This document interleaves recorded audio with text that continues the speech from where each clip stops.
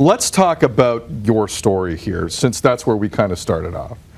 And when you go back to that night in 2016, because with Wichita State, you know, that was national profile. You weren't, you know, you got on CBS now and again. You guys were a tournament team. When that night slipped through and it didn't happen, what were you thinking to yourself? What was your support team saying to you? Like, what was the message? Right in that moment, I think everybody was a little bit disappointed. Obviously, you build up for so long, what, 18, you know, 19, 20, 21 years of your life for that moment to hear your name called, walk across the stage, shake the commissioner's hand. And so there's an initial letdown of, you know, like wanting to be in that position, and then you turn back into a professional and say, all right, what's next? And for me, I initially looked to Summer League and was like, I'm gonna go out there and make something happen in Summer League, and it just so happened that the Raptors were the choice I ended up making and taking, and you know, the rest is history. How quick was the turnover? Because I would imagine that if I was ever in that spot, it would take me a little while before I said, let's go work. Yeah, I mean, a few hours. Like, really? I had a draft party, huge draft party. Told this story before, and I was on the phone and, you know, with agents and figuring out what I'm going to do next. And so my whole family and friends, and it seemed like the whole city was there, and it didn't happen, and you go right into the next phase and the next thing. And so you enjoy that night. I think I did 18 workouts in 30 days. So I was celebrating that journey and that process, my college career.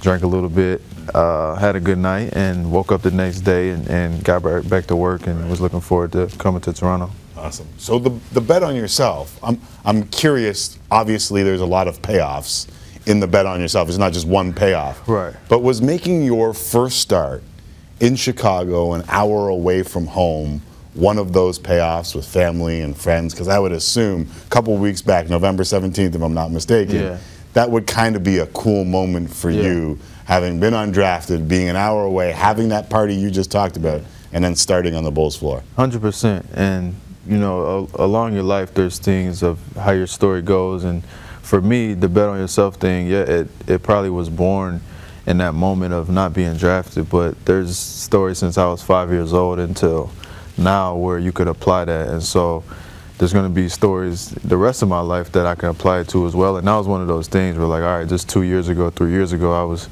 sitting there with you know, trying to figure out what I was going to do, being undrafted, and, you know, flash forward, I'm on the best team in the NBA, making my first start, you know, an hour away from home in the United Center of all places. You know, we know the history there as a young Illinois kid growing up, and you can't write the story better than that. But there is immense power in the thought of, they don't know what I know. Exactly.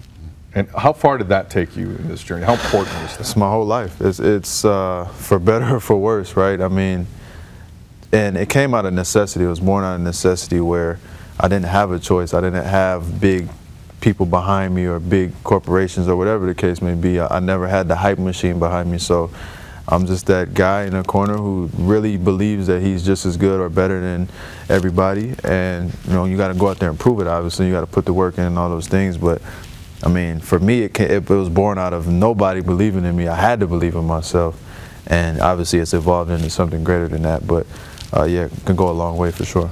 We've talked a lot about drafting and, more importantly, developing talent in the NBA, and there seems to be two paths now. There's the one-and-done kids that go to major schools, the Dukes, the Kentuckys of the world, and then are drafted really high. And then there's this other world where there's a bunch of four-year colleges making hay, like the one that you went to, Wichita State. Greg Marshall, shout out, doing some big things. You see Gonzaga now, the #1 team in the country. A lot of four. Do you think that there's a right path and a wrong path for certain kids? And do you think you would be where you are now if you were a five-star recruit and maybe that guy that was one and done? There's no perfect path, I'll say that. There is right and wrong paths for individuals. So some kids, you know, but that's up to that kid and what he wants to do. And how do you tell an 18-year-old kid to go to school for 4 months and then sign a $10 million deal? Like, come on, how can you turn that down? But is the system not broken a little?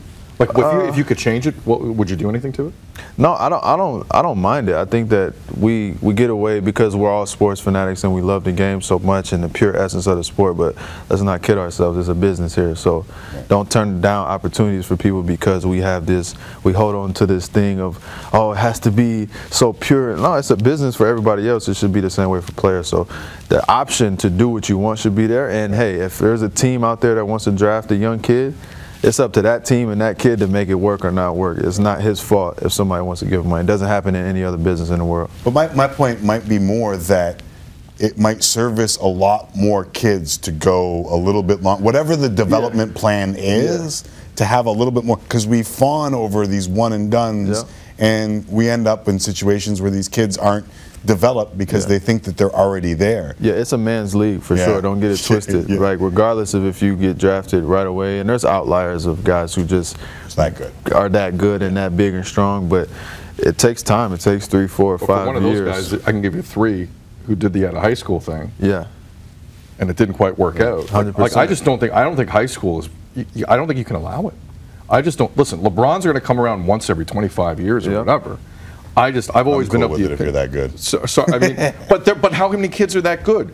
Kids are told they're that good. So like just RJ Barrett and Zion or whatever. You know what I mean? They're going to Duke. Like, what's for those 2 who probably could play in the NBA or D League or whatever for a few years. The other kids who aren't good just go to school. If they want to try their luck and go to the NBA and it doesn't work, that's kind of on them. I don't know what's the overall concept of holding them back from that. Like, I think the responsibility should be more on the teams in terms of, like, all right, he's good enough or he's not. And if this kid doesn't work out in 3 or 4 years, a bust or whatever you want to call it, he made some money, he played basketball for a living. He made some money, but now he's in Lithuania trying to play for the rest of his career. It's not the worst thing. Nothing against Lithuania. It's not the worst thing in the world. Well, it was good for the balls for a while, but I mean, it's not the worst thing in the world. It's not. You make some money. You know, it is. It's a pro career. You do well. But I don't know. I just, look, NFL, you wait a couple of years, you come out. Yeah. Everyone seems okay with that, right? Now, I know it's 2 different sports. Fred, I might be with you on this. I might be separated. I might be like shifting this seat over from my co-host, which I do. Pick it on up. No, but like, whatever you want to agree with, Fred, that's fine. We won't disagree completely. What I'm saying, if you're good enough, you make valid points. You make valid points. But I'm also selfish in that you bring up. I'm just saying that it's not the greatest way to develop players. You're making me nervous. To send them to the NBA right away. Yeah. But whatever method works, obviously, I think 4 years worked to develop you. I look at Pascal Siakam, another guy drafted late, not fawned over. Look, to each his own. You're right. Yeah, like, I'm with you. To each his, and no one's situation is the same. Right. Different family backgrounds, different cities. It's all different. Right. But as a sports fan, I want to see, and we've had RJ Barrett in the studio. Yeah. I want to see Zion and RJ play a second year. Okay, I'm not mad at that. Fan, you know what I mean? It is, but like you said earlier, it's coming from a selfish. It's coming from a selfish. But listen to what I'm saying is, from being in the NBA now for 3 years, I can guarantee you how much better those 2 would be training in the NBA every day, all day. No question. Focusing on your body, like developing is not even close. So. Yes, we all love college basketball and we want to watch those guys dunk on people for 5, 10 years. You know what I mean? It's fun to watch, but I don't know if there's a perfect system where we could say they should do this or should that. My overall message is there's no right or wrong answer. It's just a matter of personal preference. I just think that we should loosen ourselves up a little bit to the idea of, like, not trying to control people's destinies. You know, it's got to be on them a little bit. Right. And on the proteins. All right, Holger, I'm going to join him. You're making great points. So I'm going to join him again. So let me ask you this, because I look at what you're doing in the community. I look at what you're doing with sick kids. I look at what you're doing back home in Illinois, which is hard to say, in Illinois. Yeah. Did your grind to get to where you are make you feel like it was more important to do stuff in the community?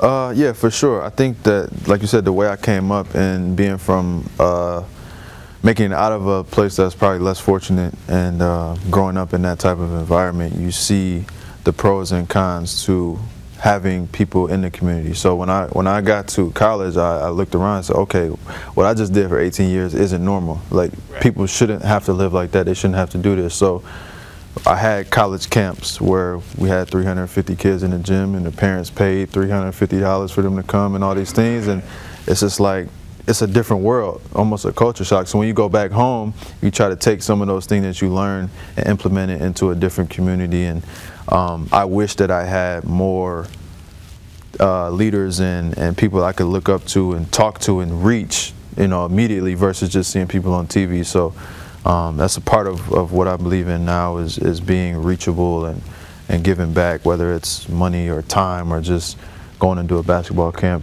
every now and then, just being out there. You may talk to one kid for 30 seconds that probably could change his life. Right. Are you finding that? Because I would imagine someone in your position, a full-time NBAer, the story you've had, I would anticipate you can impact young people in a very strong way. Do you get the sense when you talk to kids? Yeah, somewhat, right? You reach who you can, and there's certain kids that I probably will never reach, but for the ones that I can, whether it's one person out of 100, that one is going to make a difference somewhere along the line. And like I was saying, I just remember the coaches and the mentors and stuff that I had along the way. Whether it was a basketball camp when I was 8 years old, I remember it vividly to this day, so I know how that would resonate with a kid. If I could have met an NBA player when I was 9, you know what I mean? I would have listened to anything he said. And so while I have their attention, I'm going to try to give them some gems and the information or whatever the case may be that can help them along the way. We would be remiss if we had you in here and didn't talk about this 20-5 basketball I can't believe we haven't brought it up yet. but before we let you go, yeah. How good do you think you guys can be? Because obviously you've seen regular season success. Yeah. How different is it this year, or is it different at all yet? We won't know. Yeah. We don't know. I mean, we had a great regular season last year. We're having a great regular season this year. I will say it feels a lot different. Whether that means anything to you or not, In what way? How does it feel different? It's a different team, first and foremost. Like, the roster makeup is different. I don't think we really pay attention to how much 1 or 2 or 3 or 4 pieces here and there can make a difference on the team if you just look around the league. So I don't know. I feel like we're taking a better approach this year in terms of not grinding so hard on every single day and letting every single day be the emotional roller coaster. Like, all right, this is a long process. We're playing well, not really playing that well, but keep it here. We're winning. Yeah. Let's fix some things along the way.